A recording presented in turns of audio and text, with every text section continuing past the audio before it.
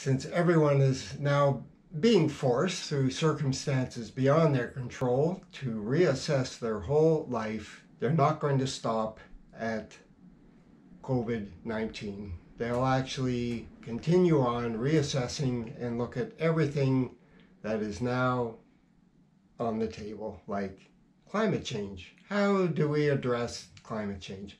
The solutions are actually the same. How do we create resilience at the local level?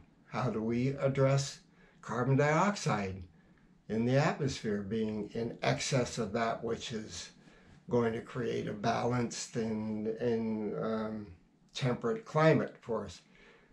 It's the same solution. We sequester carbon by practicing regenerative agriculture, which puts carbon back into the soil. Not only does it do that, it also means we have to put people back into the agricultural equation. Instead of using fossil fuels, 10 calories of fossil fuel to produce 1 calorie of food energy, we are going to start putting people back in, making it worthwhile for people to pursue careers in agriculture because it pays well.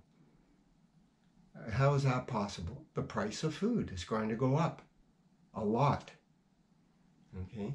It's going to be very difficult to reestablish these global supply lines that have kept food cheap for generations and generations and generations. This is not something new that just happened. Global supply lines for food have been around for hundreds of years, stemming back to plantations in the New World that fed Europeans and clothed them with cotton. Hudson Bay?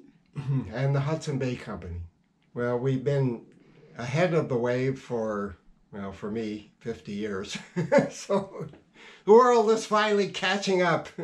I had visions of global societal meltdown, of things just falling apart at the seams because what was unsustainable and something different had to replace it. And by the way, this is just natural law. The natural law is, as you sow, so shall you reap. Beans to beans, peas to peas? Local peace leads to global peace. How about local peace for global peace? Yes. Local peas feed global peace.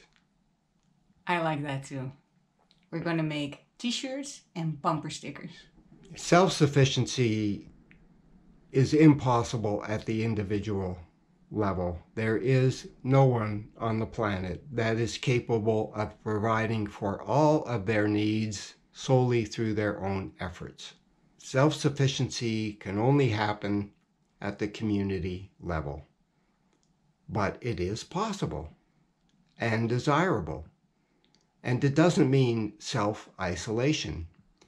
It means using the natural flows of energy and resources in your local environment to ensure your well-being and the well-being of all the creatures that share the environment with you. It's actually very simple. What goes around comes around. Now, it's a virus that's going around, but pretty soon it's going to be local, resilient, regenerative will be the watchwords for the coming age of Kofifi. Kofifi, Kofifi, Kofifi. Brought to you by the husband of the prophet of Kofifi. How is it to be married to a prophet, Angel? It's always interesting and exciting. I love you. I love you.